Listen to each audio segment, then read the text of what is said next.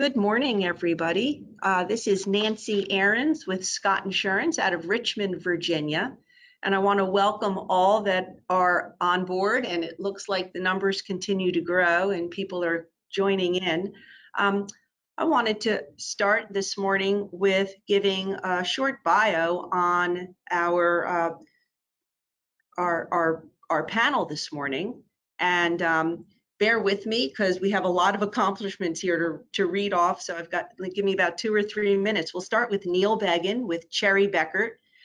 Neil is a principal in the Risk and Accounting Advisory Services Group of Cherry Beckert. Neil is responsible for leading the firm's IT audit group based in Washington, D.C., has been serving clients since 2000 in the areas of IT audit, consulting, privacy, and compliance, and oversees co-sourced internal audit projects for businesses and nonprofit organizations, as well as audit and consulting projects for the public and private sector.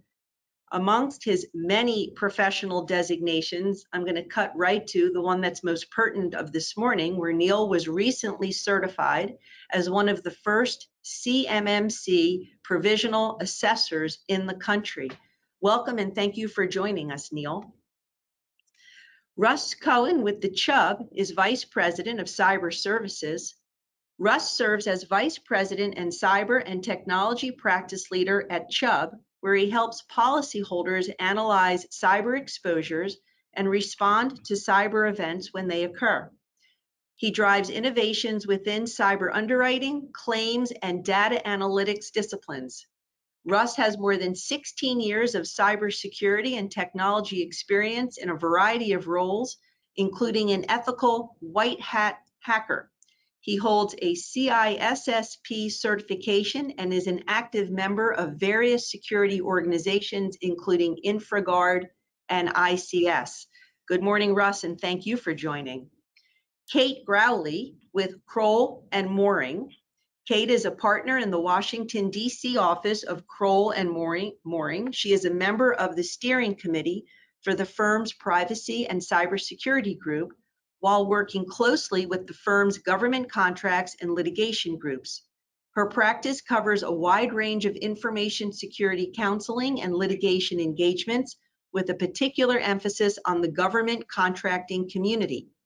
Kate's work regularly includes cybersecurity and supply chain compliance, digital transformation, incident response, cybersecurity audits, and investigations and disputes surrounding data breaches and trade secrets. Kate is a certified information privacy professional for both the U.S. private and government sectors with the International Association of Privacy Professionals. She is also a registered practitioner with the Cybersecurity Maturity Model Certification Accreditation Body. She has been recognized by Chambers USA and Chambers Global and named a rising star by both Law 360 and the American Bar Association's Science and Technology section. Welcome, Kate, and thank you for joining. And we have Trey Warman, Vice President, Executive United Underwriting Specialist. Trey has over 30 years experience in the cyberspace, 20 years of service with Chubb, including errors and omissions and cyber liability. At Chubb, Trey underwrites property and liability insurance, including E&O and cyber liability. His area of specialization is underwriting property and casualty insurance for U.S. federal contractors in professional services, technology, aviation, facilities support, miscellaneous services, and manufacturing, predominantly for defense and intelligence agencies. He has received his BS in Management and Marketing from Ithaca College, and Trey obtained his CPCU in 1992. So I welcome this panel, a high-powered, very, very experienced in CMMC, and I'm going to pass it to Neil for a few housekeeping items. Thank you, Nancy. Really appreciate it. Thank you also to the panelists joining us today, as well as Scott, Chubb, and Cherry Beckert for hosting this. Just a couple housekeeping items. We are obviously doing this completely virtual. When we set out to have this panel several months ago, the hope was that we were going to return to in-person. So forgive us as we kind of are doing a virtual panel here. I myself am sharing a screen So I've asked the other panelists to feel free to interrupt me if need be, because I'm not able to see their faces as well as you are. From a housekeeping standpoint, we do want to be able to utilize the chat function, which is provided to you through the GoToWebinar links on the right side of your page. Feel free to type in any questions there as they relate to the panelists and or the discussion today. It's possible that they may be able to be answered real time as part of the presentation, that they may be able to be answered in the chat, or any that we do not get to, we will follow up afterwards. These slides today, because we are doing a virtual panel, we are going to put the actual questions up that we will be addressing throughout. Does not mean we will not get off topic. In fact, I fully expect that we will. But the questions will be up there. In addition, at the end, we will also include contact information for the panelists as well as resources. From an assumption standpoint, the assumption now is we're sitting here in October 2021 that everyone here knows what CMMC is, knows what's behind it, kind of some of the players involved that will be referenced today during the panel. If for some reason you don't, that's okay. Some of the resources that we list at the end are a great starting point, including podcasts and so forth. And really, with that said, if we kind of walk through this agenda, we did at least want to take a pause to talk about what was projected about 10 months ago from the DoD and really the accreditation body versus where we are today. And then kind of jump into the panel discussion. If you think about even the title of this panel and this session today is, are they really going to be required? Again, when we came up with that title months ago, we were thinking a lot of things were going to be in play that, quite frankly, we'll dig into in a second, haven't amounted to as much as we thought. So we're going to talk about things such as legal implications, insurance implications, readiness considerations as you are looking at preparing your organization for CMMC, do a little sneak peek into what we think is coming next. And then if there's time at the end, open it up to Q&A. Again, these could be coming out of the chat or otherwise. So with that said, this was kind of the projected state. We go back to January of 2021.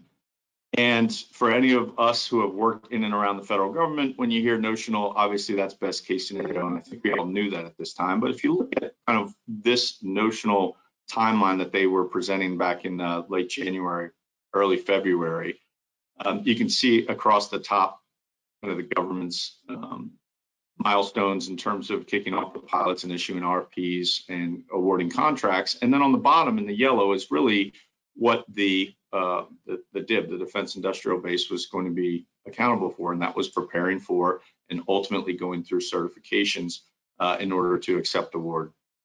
So if you can kind of look at where they thought they were going to be in April, issuing RFPs, that didn't happen. If you look where they thought they were going to be issuing this, the initial contracts in August, that didn't happen. And certainly along with that, while a lot of the readiness and preparedness has come along, there have been no certifications to date. There's some big reasons for that. Think about where we are now in October. An actual state is that the CMMC rule is still not final. This is not to be confused with the executive order that was released by the Biden administration back in May.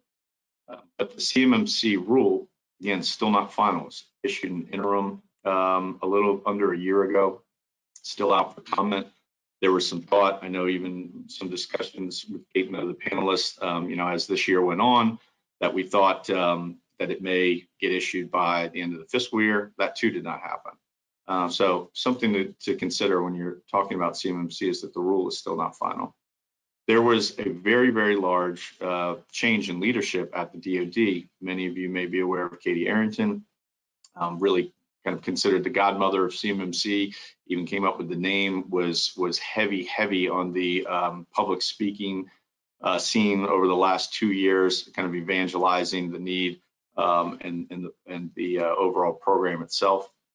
She was replaced with Jesse Salazar, and who really has been tasked with leading CMMC through to fruition and through potentially some significant modifications that we'll talk about today.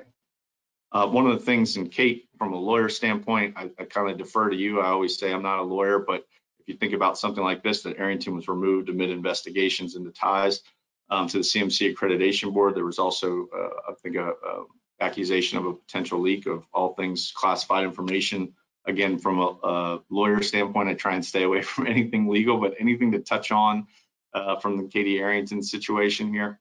I just add she's on administrative leave. There are a couple investigations that are ongoing, but the practical takeaway for this audience is exactly what you said, Neil. Mr. Salazar is now leading the charge, and he's going to be responsible for that messaging that Ms. Arrington had been so forthcoming with. Absolutely. And then the other thing that we did want to kind of, exercise a little bit of candor here in terms of perception. This program itself, because of the impact that it has across hundreds of thousands of organizations, and quite frankly, those that can support those as well, it's been viewed under a microscope by many. And oftentimes what you end up reading about in the papers are the more salacious articles, whether it be tied to Katie Arrington or in this case, complaints about the AB. The AB, again, the independent body that was set up as a not-for-profit to sit between the DoD and industry. There's been multiple allegations against different board members, including, ethical violations, theft dealing, controlling which our assessors are becoming certified more than others. So a lot of kind of the new administration, and there has been a considerable amount of turnover even at the AB, has been tasked with really right-sizing that ship and getting house back in order and even improving upon that appearance and that perception on the marketplace. So we talked about the program itself, CMMC, being under internal review since March.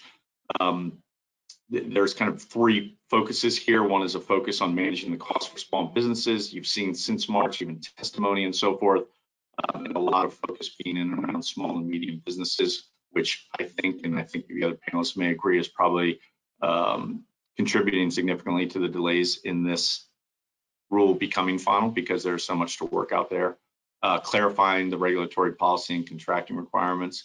And then, as I mentioned, kind of reinforcing trust and confidence in the ecosystem. I won't read it to you here, but you can see it on the screen, kind of a quote from Jesse Salazar, who again replaced Katie Arrington. And kind of what he's been tasked with and his goals for the program. And then the last thing, which again we include a link to from a resource perspective, is something called Project Spectrum, which has been set up and managed by the DoD's Office of Small Business Programs. So with that said, I want to kind of jump into the panel. We're going to start with the legal questions. Kate, so I'm going to pick on you. There is some confusion in and around CMMC and as it relates to kind of adjacent compliance areas from the FAR or even DFAR. So question leading off today is, what is the difference between what CMMC requires versus the current FAR and DFAR cybersecurity requirements? Yeah, thanks, Neil. And it's a great question and a really important foundational one. So CMMC, again, we're kind of assuming some sort of baseline understanding, but at a high level, it's basically saying that depending on the sensitivity of the information that you might be handling under future contracts, you'll need to get a third party to come in and certify that you've met a corresponding set of cybersecurity requirements. And of course, the response to that is, well, aren't I already meeting certain cybersecurity requirements under my current contractual terms? And the answer is yes, but the process, the way that the DoD is going to go about verifying that you are indeed meeting those requirements, that's what's going to look a little different under CMMC. So currently, there's something called the FAR Basic Safeguarding Clause. It's going to be included in every single contract, not just DoD contracts, because it's a FAR clause. And it says that when you handle essentially any information in the performance of a contract that's not publicly available or not sort of that simple transactional information that's just necessary to do your back-end invoicing, that sort of information, when it sits on your own network, that network needs to have 17 really basic security controls in place. And importantly, a distinction between the FAR requirements and what we're going to talk about with the DFARS, DoD specific requirements, those 17 basic controls, they need to be implemented at the time of award. So there's really no grace period, if you will, to go ahead and roll out those requirements. That's a little different from what we have currently under a DFARS clause that's been around for a while. We often refer to it as a 7012 clause. It's a DFARS 252.204-7012. And that says that when you handle a specific type of DoD information, what normally now we refer to as DoD controlled unclassified information, that's CUI, then you need to work towards implementing 93 additional controls. So you've got the 17 controls that you're already subject to under the FAR, and then you've got 93 more. All of those controls are pulled from a NIST standard called NIST Special Publication 800-171. There's 110 in total, so you've got the 17 plus the 93. Now, the nice thing about the 7012 clause is that you actually don't have to have all 110 of those controls fully rolled out, with the exception of those 17 basic ones under the FAR clause. Instead, you have to basically do some documentation to show that it's a matter of when, but not if, you're going to have those 110 controls fully implemented. That document is going to start with a system security plan. It's going to describe what your network looks like and how you have implemented the controls you've already done. And then for those that you haven't yet done or you haven't yet completed, you're going to have a POAM. That's a plan of action and milestones. And it basically says, this is my plan of action. This is what I am planning on doing to fill the gap. And here's my milestone. Here's my timeline by which I expect to do it. So when you bid on a contract that includes this 7012 clause, you are self-certifying that you have those documents in place. You have your SSP and you have your POAM, and you're going to work towards fully implementing those 110 controls. Now, what was interesting with the interim rule that Neil talked about, where CMMC was first formally introduced, we also saw the DoD propose a bit of an interim step that we're seeing get incorporated into contracts right now. And those are through DFARS clauses at 7019 and 7020. So the same site as that 7012 clause that we talked about, just the different 4 digits at the end. So here, the idea is that you've got your requirements to have your SSP and your POAM. You've self-certified when you bid on the contract that you've got those in place. The 7019 and 7020 clauses, that requires you to calculate how much you have done in implementing those 110 controls. There's a specific DoD scoring rubric that you will use. You will get a score as a result of it. And in order to be eligible for either a prime or a subcontract that includes those clauses in it, you have to submit that score before you can be eligible for award. And importantly, you are not permitted to calculate a score without a formal SSP. So again, the idea isn't that you're going to get dinged if you have a lot of gaps, if you have a lot of POAMs, but it's a pseudo indirect verification mechanism from the DoD's perspective to ensure that you've been doing what you were supposed to do under 7012, again, that SSP and the POAM. So now that brings us to CMMC, the formal DFARS clause that we have there. Again, same beginning citation, just the last 4 digits are a little different. DFARS 252.204-7021. This is the big thing that all of these 7012, 7020 clauses are rolling up into. So here's how CMMC is a little different, and I'm going to focus on level 3. Because level 3 of CMMC is going to be the minimum level required to handle that DoD CUI that is the focus of those other DFARS clauses that I just mentioned. So under CMMC, you're going to have to focus on all of those 110 controls that are in that NIST standard, again, that you're already thinking about. But there's going to be an additional 20 controls that are brand new. They're pulled thematically for some other pre-existing standards, but a lot of them the DoD has created for the first time, and they're really tailored towards their objectives with CMMC. So you've got 110 plus an additional 20 new controls. The other difference is that historically the DoD has been focused on just, are you getting the job done? We don't care how messy it is. We don't care how well institutionalized it is. You don't necessarily need all of the policies and procedures, all the trappings around it. We just want to make sure that you're actually implementing those controls. That's a big difference between historically what your cybersecurity requirements have been and what CMMC focuses on now. CMMC says when we have that third-party assessor, the C3PAO, come in and take a look at what you're doing, they're going to look at actually have you implemented those controls, but also how well have you done that? how institutionalized is this such that we can be sure that, yes, you're doing those practices today, but can we be confident that you're going to be doing that next month, next year, even several years down the road? That's a really big difference. And then the third really significant difference is that there are no POAMs allowed under CMMC. So again, 7012, right now you're just focused on the documentation. It's okay if you have some work to do. When that C3PAO comes in and does an assessment under CMMC, you need to make sure that you have all 130 of those practices fully rolled out and the maturity processes associated with them fully implemented. Otherwise, you won't get certified at the necessary level. So we're just scratching the surface here, but those are kind of the high points of how CMMC looks different from what you all have probably been thinking about up until now. Yeah, scratching the surface is right. And Kate, you did the exact perfect thing in an IT presentation by using a lot of acronyms and numbers. So it's government and IT. We can't avoid it.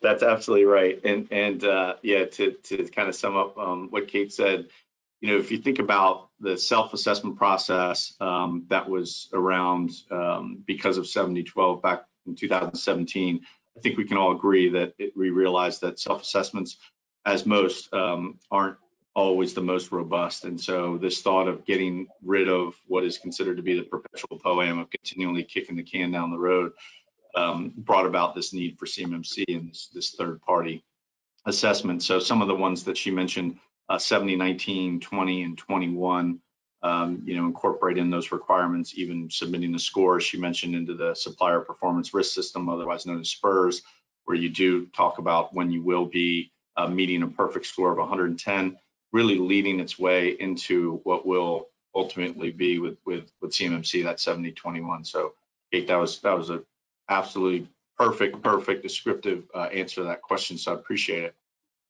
Let's shift a little bit and go to the insurance side of the house. I'm going to ask Trey to kind of lead this first question, which is what should clients and policyholders expect from their cyber insurance carrier? Obviously, when you start talking about a cyber standard and talking about what is intended to do in terms of mitigate or reduce the probability of a breach, the reality is that these things do happen. So can you talk about it a little bit from the insurance side of the house?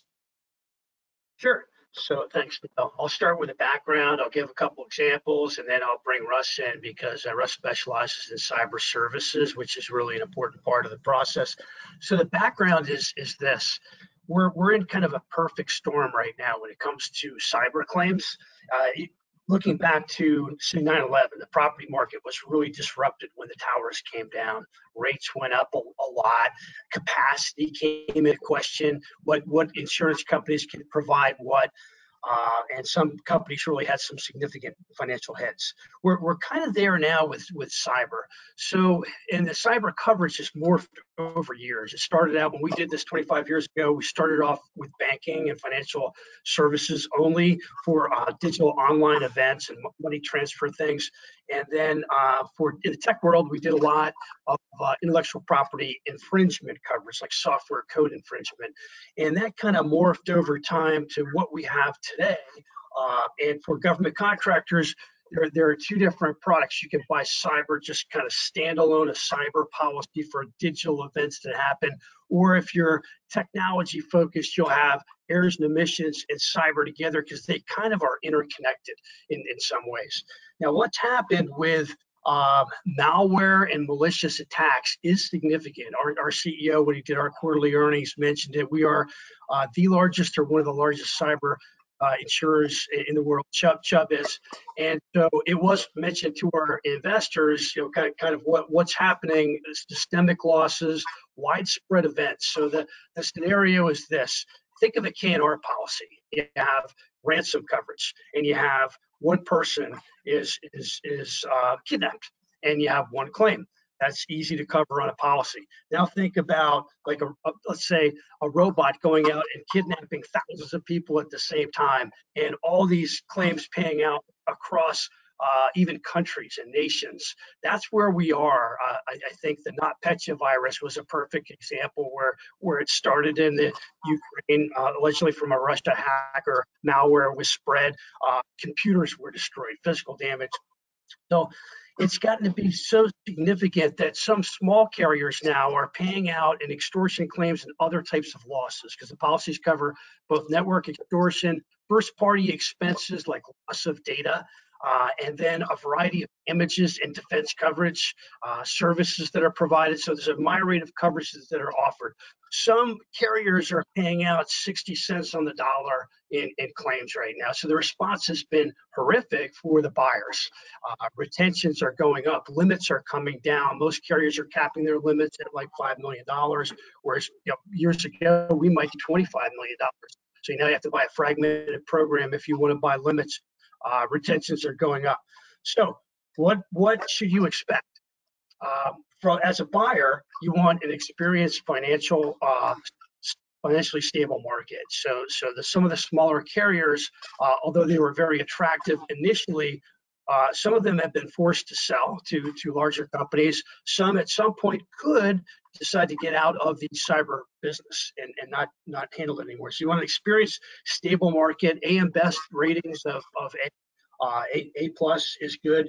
And you might want to ask, how many cyber claims does your company handle a month? What kind of frequency do you have? Because experience is going to be really important. If you have an event, it can impact your reputation as a federal government contractor. Another consideration would be ability to soften rate increases across time. So if you go with a carrier that doesn't just do cyber insurance, but they're also your provider for general liability, property insurance, and workers' compensation, some of those lines are pretty profitable. So if I'm, as an underwriter, have to increase your cyber rates significantly, I can look to areas like, let's say, general liability, where the experience is extremely profitable for federal government contractors. So maybe I back off a little bit on that price, soften the blow. So that's important as well. Multiple lines, and then access to data. So we have a site that you can look at. It's in the resources section here. If you Google Chubb Cyber Index, CHUBB Cyber Index, or type in chubbcyberindex.com, again, it's in the resources. You'll look at the big data that we have, and we're sharing this with anybody who wants to see it online. It's a public site, you don't have to see it, but again, with hundreds and hundreds of claims processed each month, it's interesting and valuable, I think, for you to see inside attacks, outside attacks, where are they coming from, first party expenses versus third party defense dollars. All that information is contained, and you can sort it by industry. So in our federal government contracting practice, to get into our segment, or the segment specialty that Chubb has, which is really, really unique, it's all about who their customer is. In other words, you sell to the government as a prime or a subcontractor. So when you use this tool, though, you're gonna have to go by what you do, like wholesaler, distributor, technology company. Then you look at size, and you can look at the cyber incidents that are impacting those companies and help you in your buying decision as far as types of coverages and limits. Then lastly, you want a carrier that has really good access to skilled vendors. And I'm going to let Russ take over here and talk about both breach and post-breach. Before a loss happens, what you can do, access to tools and training, and then after a loss happens, that's Russ's area. Russ, can you expand on that? Yes, absolutely. Thank you. So one of the things that is unique about cyber insurance, and what I've learned going from being the global security architect inside of Chubb's own information security department over to where I am now, is we look at companies in 10 to 12 month blocks, whereas information security departments and these companies trying to implement these controls, they have more time. There's not really a specific time limit that I know there's urgency for them getting all these controls implemented, but from a larger organization or any organization, they have more time to implement these security controls. But from a cyber insurance perspective, if a policy binds in January and there's some controls that were deficient, waiting 8 months before those controls are implemented, that's a long period of time from a cyber insurance perspective. So what's really, really, really important and what you should be asking your cyber insurance carrier is helping you prioritize what they should be doing, not just before the binding happens, but also what could they start doing immediately after binding to improve their risk. So, Kate, you brought up great numbers with 17 controls that are prioritized by FAR, and then 93 more, right? That's a lot of controls for someone to implement in a short period of time, for any company to implement in a short period of time. So using data that we have, the claims experience, we've gotten it down to 6, right? So really trying to help companies prioritize so that they can get these controls implemented as quickly as possible. And things like incident response is one of the top items that are one of the controls that most cyber insurance companies are going to want their clients to be working on. Being able to get access to those resources that, whether it's forensics, whether it's legal resources, whether it's notification, all those resources need to be there at the ready when something happens, not as opposed to, but really before all the incident response plans, which CMMC has requirements for, but we would rather see someone know what the 800 number to call when something happens versus prioritizing having a full-blown incident response plan. Both are important, but from a cyber insurance carrier perspective, we want to make sure those resources are readily available so that even before the plan is developed or refined, have the phone number, have the resources to call, and have those experts available to you. And making sure that it's not just about the vendor services. There's our clients are faced with hundreds of choices of vendors from a cyber solution perspective. There's tons of them, but trying to weed out and really build strong relationships with those partners so that when those partners are working with our clients, that it's a transparent experience. We've always said we want our partners to treat our clients like a Chubb employee would treat their clients. And we, working really hard to make sure that it's not just go talk to this vendor, go talk to this vendor and referring them. It's really working side by side with those vendors, whether it's for loss mitigation or for incident response, staying in lockstep with them. So you're really building response teams for any given incident. Yeah, and Russ, if I could, Sure. sorry, just one quick thing to tack on to what Russ said in terms of how, from Chubb's perspective, incident response is a real priority. I'll tie that back to how the DoD feels about this too. I mentioned that scoring rubric that the DoD has. Different controls are weighted depending on how either critical or foundational they are. And incident response, the vast majority of the controls in the incident response bucket get the highest weighting possible. So that's consistent with how the DoD feels that contractors should be prioritizing which controls to tackle first. That's absolutely right. Yep. And also another example that's really interesting is you look at the CMMC requirements. You scan through for, in the first level 1, I believe there's one for, complex passwords. Absolutely critical control. We have a service to help our customers get better at creating and maintaining secure passwords, but we've reprioritized and we've said multi-factor authentication based on our incident data, based on our claim data. That's a really important control. If you look at CMMC, MFA is not first on their list right now. It's there. It's pretty high up on their list, but it's not, it's not number 1.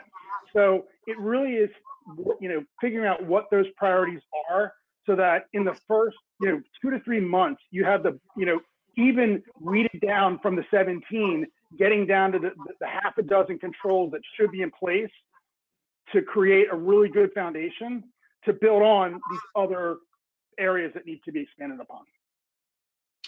So let's stay with that kind of good, better, best, and move to the next question. And I'll just say really quickly, I understand from the organizer that my shared screen keeps going out, so apologize for the small technical difficulties. The good news is really all we're doing is putting the questions up on the screen just to keep everybody on task here. But let me go back to Trey here for this one. How does an underwriter determine between a good, better, and best? Meaning, what is an underwriter looking for or scrutinizing when determining the terms and conditions for a cyber insurance program? Thanks, Neil. Yes, so the first place to start is the application. That's kind of like the Bible of what we do as underwriters. You have to have the right applications to a small company, have a shorter application, a higher hazard operation. We're gonna want to see more details. So we do have different applications for different sizes of companies. And in an application, we'll get into operational controls, IS controls, privacy, contractual controls, and there'll be a section on losses as well, and different questions. So if you were an insured and wanted to have excellent controls, ask for the longest application and look at all the favorable responses, and that's what you would have to have good controls. So I'm definitely not an IT person, but there are certain answers that do give me pause. We have to ask a little bit more. Next is an outside-in scan. So we use a vendor called BitSight. And the scan for us is like a credit report if you're a bank loan officer. The score, a good score, I think it is 700 to 750 overall. And we look at certain areas for the reports go into a lot of detail, and they'll give us server identification numbers. We look at open ports, we look at SSL issues, and we look at patching cadence. Those are probably the three main areas. There's some other areas, and it gives us kind of an overall score. But that's really important, and that tool can also be available to our policyholders. There are times that we don't try to be too rigid. There are certain servers that might not be connected to the rest of the network. They're used for, I don't know, word processing, not connected to secure DoD systems and such. We'll look at that, but we just need to see responses as well. And then lastly, well, got a couple more sample contract, independent contractors, prime, sub, hosting companies as well. And then we use risk engineering on some of our more complex risks. We have trained experts. We have a retired DoD Army communications person that helps us, particularly with cyber. So we'll have calls with our insureds to address key issues. And that's it. Excellent. I'm going to come back to Kate. You know, we talked about a lot of numbers and acronyms earlier. I do want to get back to 7021. And really for the folks that are attending this webinar, how should they respond if they see that requirement in either current solicitations or potentially modifications? Yeah, so the immediate reaction has got to be, this is a mistake. As Neil, you previewed, it's physically impossible to get CMMC certified right now. We've got C3PAOs out there who have been accredited, but they're not cleared yet to actually begin assessments. There are some administrative things and some guidance that we're still waiting on before they're going to be able to do so. And so there's that sort of practical impediment to it that that your customer should understand. But there's also just the fact that per the interim rule that Neil was referencing, there's specific instructions to contracting officers on when they should be including 7021 in a solicitation.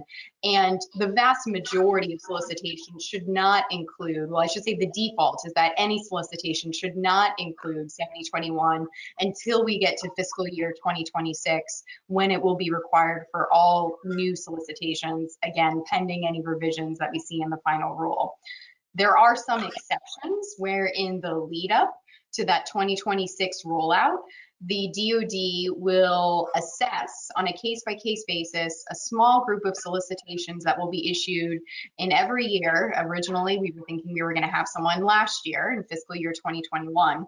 We haven't seen any yet, but the idea is that the DoD doesn't want this to be a bit of a shock to the system where all of a sudden every contractor is going to be subject to this. And so they're going to slowly, at their discretion, identify some solicitations and say, okay, in this group of solicitations, we're going to include 7021. We're only going to do 10 this year. Maybe there are 10 subcontractors we expect to be working under each of those 10 solicitations. So we've got 100 folks in the supply chain who are going to be working with the C-POs to get certified. Then next year, maybe we'll bump it up to 25, the following year, maybe 100. And so that way they slowly start to build up the parts of the defense industrial base who are already comfortable with this. And along the way, they get to learn a bit about the process and kind of work out the kinks. But again, as Neil said, everything is so behind schedule. We haven't seen a single solicitation take advantage of that discretion within acquisition and sustainment and include 7021. And I should also say that discretion is highly scrutinized. There's a lot of public discussion around which programs were up for consideration to include that. So this is all TBD.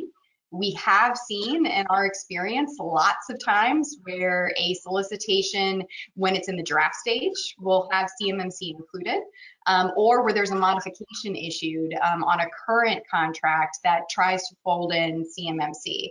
In those situations, at the solicitation stage, pointing out that issue in the Q&A process of kind of working through those draft solicitations, that has always been successful, and kind of working through, again, from just a procedural standpoint, this shouldn't be included.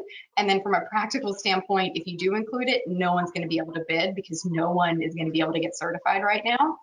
And then for the modifications, going back and having a discussion with your customer, and we always frame this as it's an educational discussion. It should not be adversarial. It's very much, hey, I see that you've got 7021 in here. Here's our understanding of why that's not appropriate.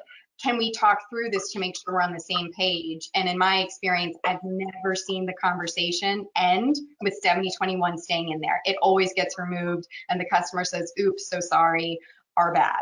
So I would just highly, highly encourage proactive dialogue. Don't put your head in the sand and ignore it because it is happening.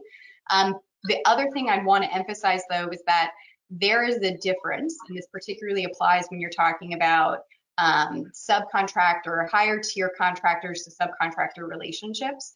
There is the difference between asking a subcontractor to be CMMC certified and CMMC ready.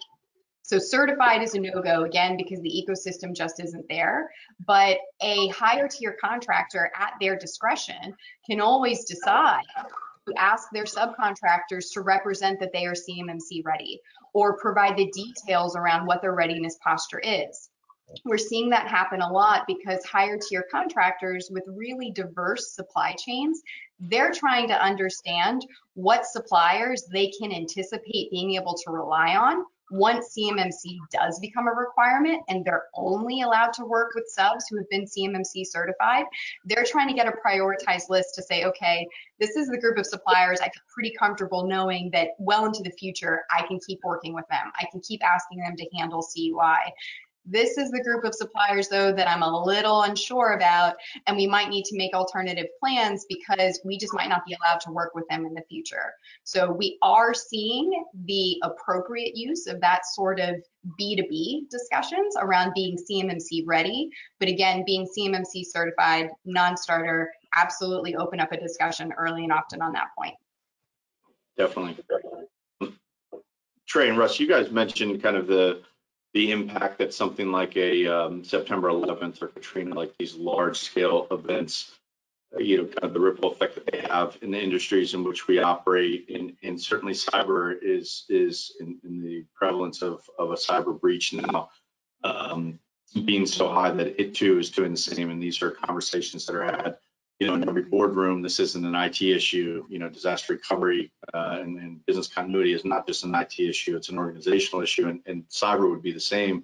So when you think about kind of that ripple effect that can happen as a result of a breach, beyond the cyber policy, what other insurance policies are relevant that could be triggered in the event of a breach? Yeah, excellent question. I'm gonna pull from both Russ and Nancy on this one.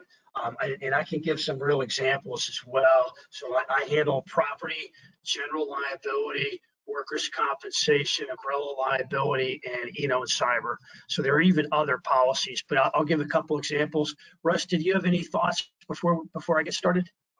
Yeah, just real quick to add, it's one of the things that's important is that we recognized a while ago is that there are other types of coverages that get impacted by the cyber event, which is one of the reasons why we decided earlier this year to open up all of the loss mitigation services to all Chubb insurance customers, because we see the need and we see the risk, whether you have a cyber insurance policy or not, with Chubb opening up those services so that, you know, getting access to BitSite or getting access to these other solutions are available, and because it is impacting other lines, as Trey will talk about.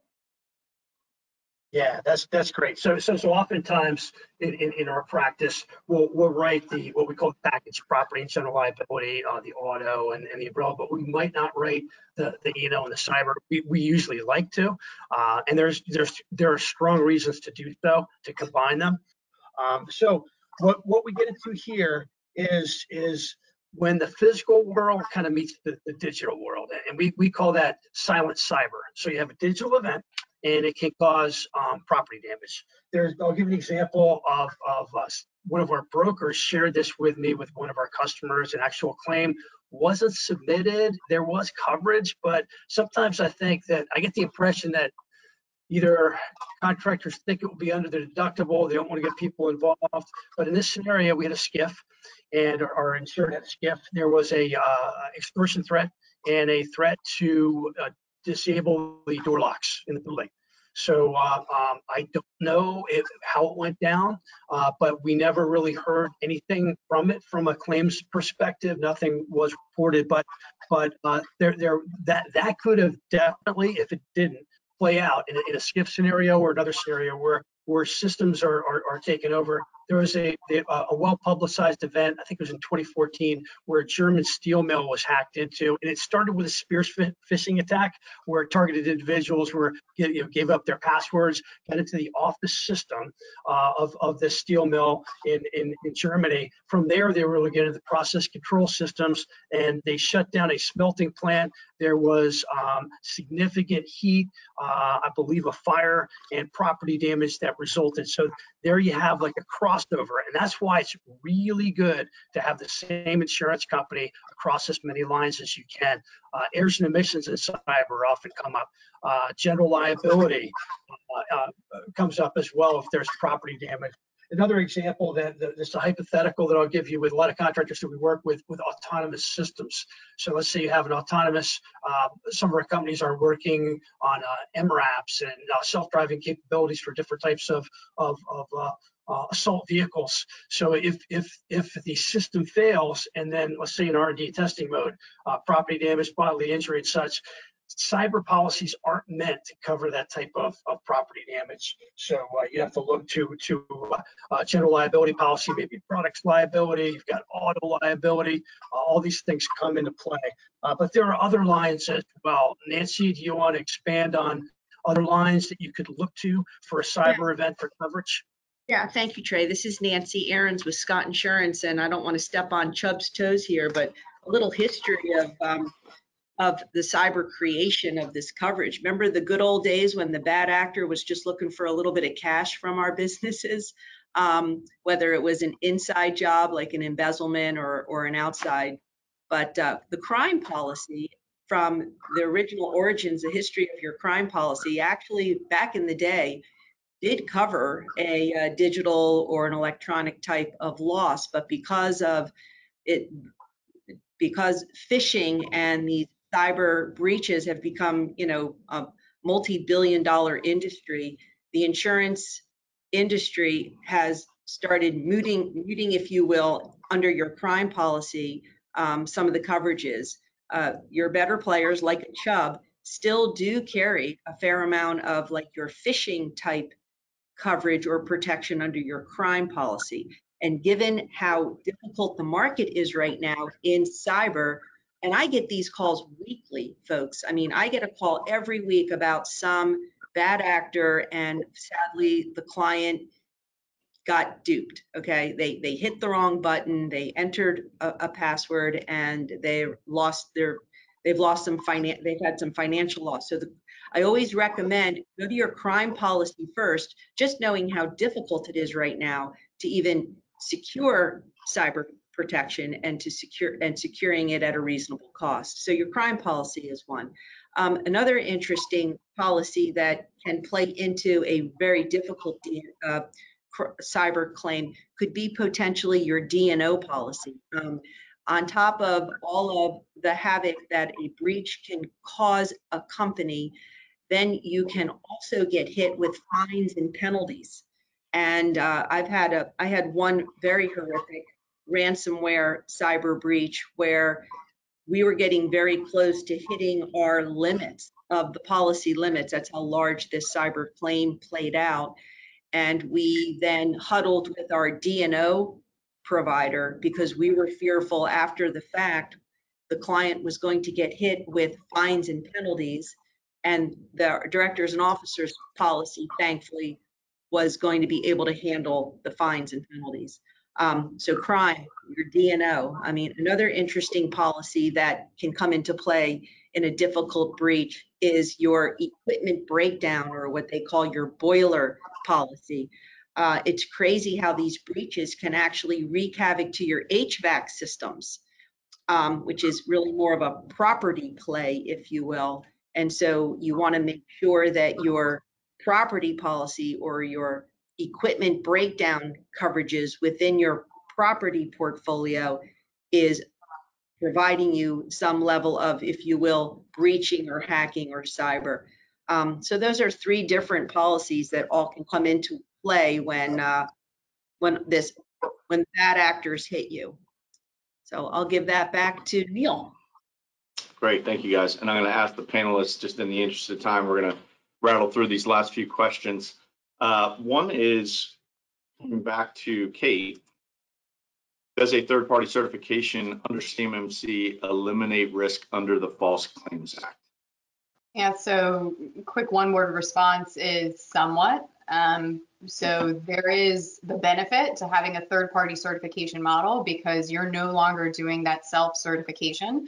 The DoD is now taking the word of the C3PAO and the accreditation body that accredited that assessor, not the contractors. So from that perspective, there is a mitigation of risk. And I should say, we know that False Claims Act risks are top of mind for contractors, in particular in response to just earlier this week, the DOJ announced a civil cyber fraud initiative, basically saying we don't have the patience left anymore, and to the extent that you're not meeting these obligations and you're getting paid for having met these obligations, there are going to be some significant consequences to that. So in many ways, the CMMC model is something that a lot of contractors, despite the challenges associated with it, from a False Claims Act risk perspective, they welcome this because it does mitigate that risk somewhat. But I would say that there are two outstanding questions that leave the question of what FCA risk remains still left unanswered.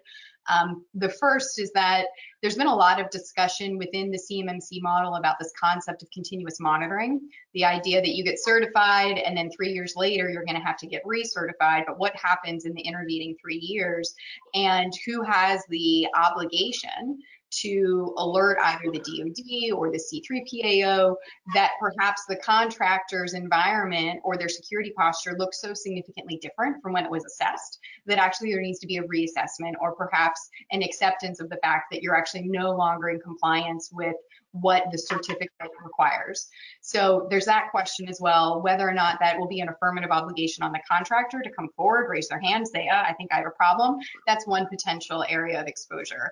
The other is that individual contracts may still require more than what the included CMMC certificate level had. And I say that in the sense that CMMC might still be the floor. Individual contracts might say, okay, for example, we said that you need to meet CMMC level 3, present us our certificate showing that you meet that level. But there are a handful of controls from level 4 that we also think that you need to do based on the specifics of this contract. That's not all of the level 4 controls. So we're not going to ask you to prevent a level 4 certificate, but because your certificate doesn't touch on any of those level 4 controls, again, that's left to you to do a self-certification unless the DoD wants to approach some sort of other formal audit mechanism. So again, lower FCA risk, but not eliminated altogether, and still lots of question marks there. Great, thanks, Kate. Let me go to Trey on this last question. We're going to stay with certification here for a second, Trey. And how will the actual certification be perceived by the insurance industry with respects to whether or not they are basically being perceived as having better operations?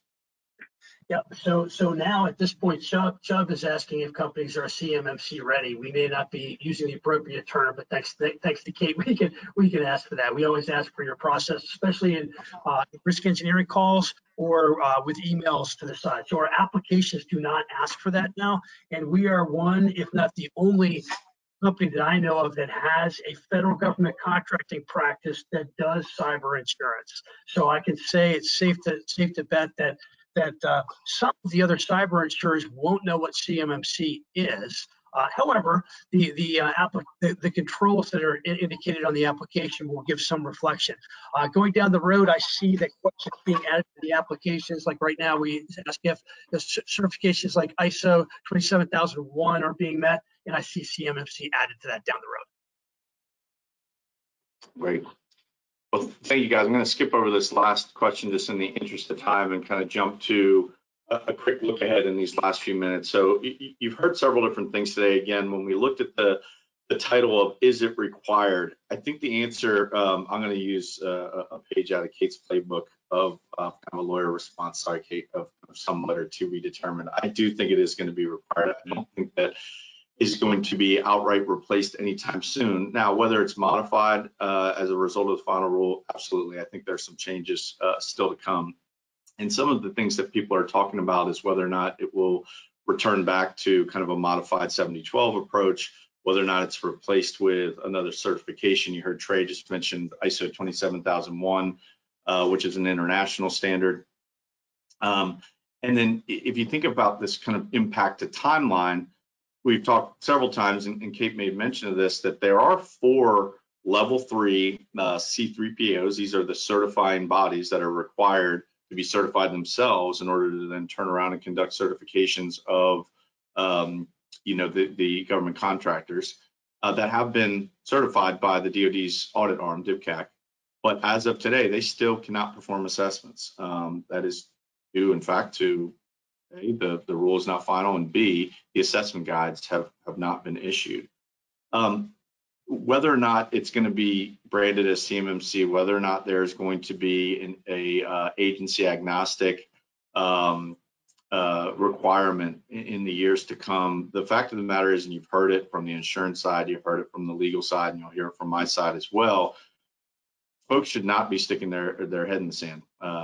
As Kate mentioned earlier, just because the requirement will be 2026, there's a lot of work not only to be done prior to 2026, but there will also be contracts increasing year over year with that 5-year rollout. So this isn't something that most organizations can flip a few switches and meet the requirements. This is something that requires a significant investment in time, energy, resources, and quite frankly, sometimes money. And should be planned for as such.